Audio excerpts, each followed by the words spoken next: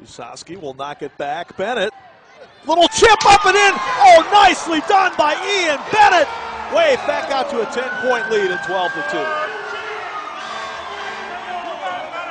That was for their first trip to the friendly, well, the intimate confines.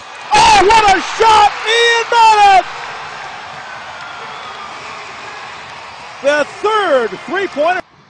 Native of Holland, this is his third indoor season, all with the wave! Shot by Bennett, he scores!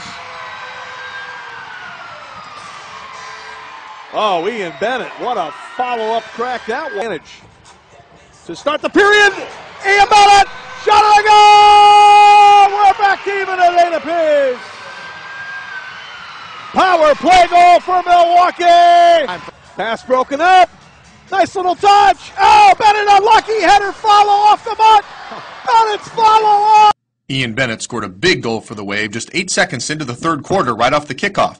The Wave trying to kill off a penalty, play the ball deep and off the boards. Bennett chests it down and fires a volley past Reese. Bennett then returns the lead to the Wave on this nice pass from Kyle Lance, and it's 17-15.